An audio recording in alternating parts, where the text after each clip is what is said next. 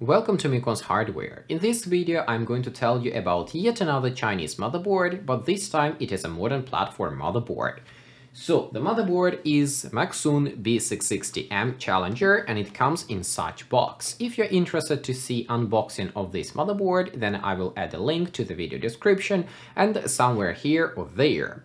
Now let's take a look at the motherboard itself. So the motherboard looks like this, and what's important about it is that even though it is LGA1700 platform, Chinese still added extra holes, so you can install standard LGA1151 or LGA1200 CPU coolers. For example, I can install such simple Intel box cooler from the previous generation and it just works. In this case, I have bought cheap i3 CPU without box cooler, that's why it was very valuable for me.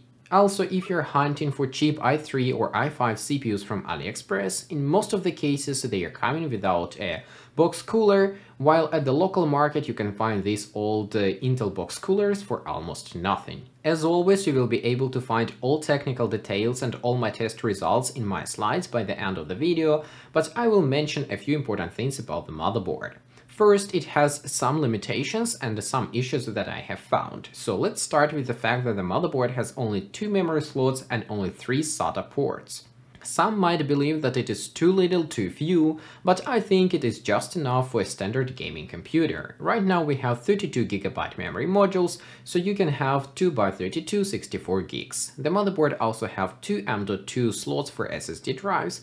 Both of them are PCI Express 4.0 x4, so you have plenty of expansion options, yet some of you might think that 3 SATA ports are simply not enough. Another flaw that I was able to find is the Xmp issue. For some reason, testing with my G.Skill DDR4 3200 CL14 memory, when I enable Xmp profile, the memory timings are set incorrect. Instead of using CL14 1414 values, the motherboard is applying CL17 1414.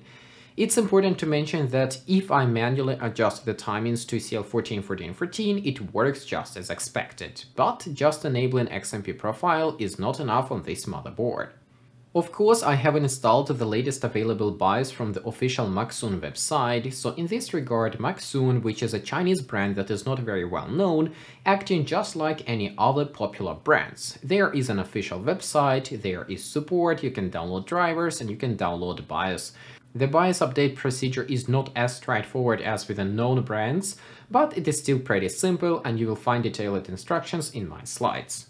All in all, even though Maxsun B660M Challenger is a Chinese motherboard from a Chinese brand, everything works and it works well.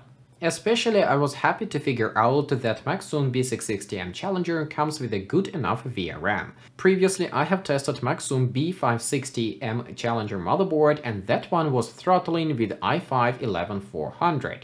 Maxsun B660M doesn't throttle with i7-12700k. This is a very good improvement, and I have compared performance between Maxsun motherboard and my MSI Z690A Pro. In both of the cases, my i7-12700k performed identical. Of course, with the Z690 motherboard you can overclock your i7, but with the B660 you do not have such options. Even though Maxsun B660M Challenger has overclocking options in the BIOS, these options are completely ignored. i7-12700k works at its default or stock configuration. Nevertheless, my score for the motherboard will be 7 out of 10 and it is a rather nice score. If you're limited to AliExpress and not able to buy a good LGA1700 motherboard from your local stores with a good price, then Maxsun B660M Challenger might be a good option for you, especially if you can find a combo with a cheap i3-12100 or i5-12400 CPU. This combination will be miles better than any other Xeon E5 CPU for gaming and office productivity. Of course, if you need tons of memory and if you need tons of PCI Express lanes, then Xeon is the option.